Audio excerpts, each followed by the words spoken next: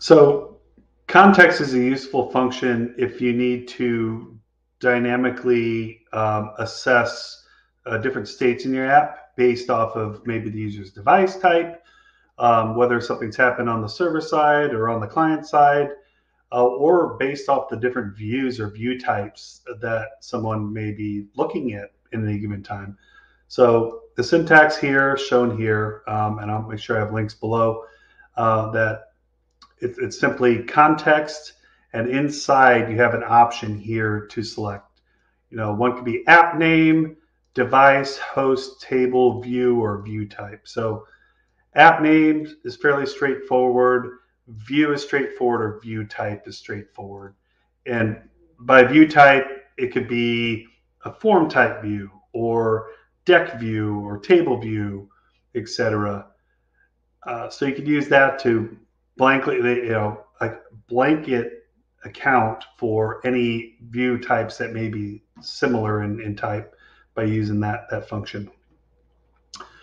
Table itself is the name of the table that a view is connected to that the user may be looking at any given time.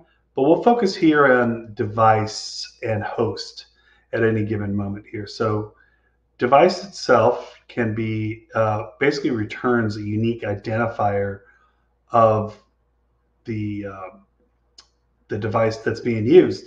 So you can use this in unauthenticated apps to capture a fingerprint to understand what users may be the same user or not the same user itself. Host is the ability to pull in whether a user is using the browser, a mobile device, so that's basically anything that would be on a tablet or a phone, and then server side. So this would be any operations that occur on the server.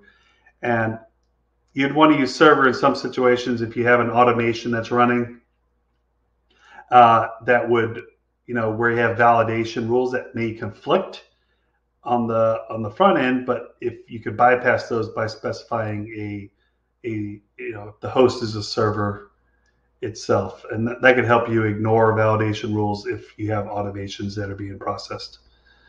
So I think that covers most of that. Just know that you have this context option as available, and this gives you a lot more flexibility in rules you can create within your app, along with different role-based accesses that you design as well. This could really enhance the experience and keep things ultimately simpler for every user that's interacting with the app, but lets you dynamically change your app in a lot of different ways with this formula.